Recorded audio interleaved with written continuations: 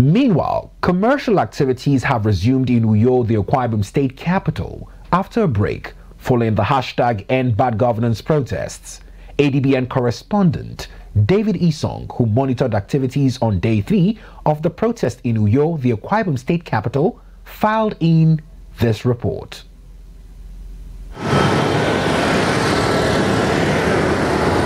It is day 3 of the End Bad Governance protest, yet the protesters seem to not be in sight.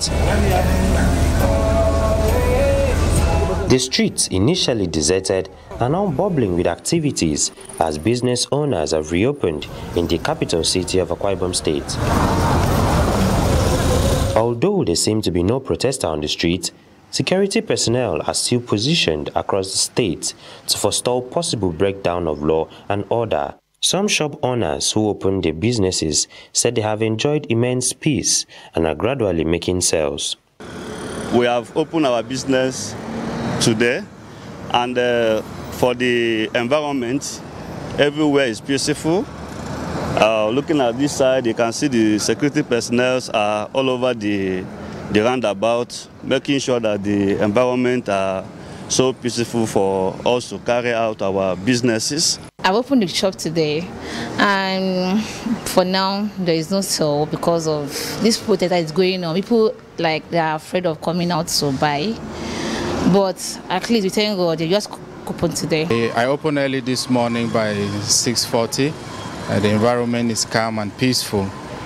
As you can see, all my stuffs are outside. Customers are coming. I'm serving them. No problem. Everywhere is peaceful. They, however, noted that the protest was important and sued for better policies that will improve the economy of Nigeria. All I'm appealing to the government is that they should try to bring down the price of things, especially fuel. Let the price of fuel comes down so that the price of commodities will come down as well, because people are suffering, transportation is high. I know it's our right to protest, and what we are appealing for the government is good governance.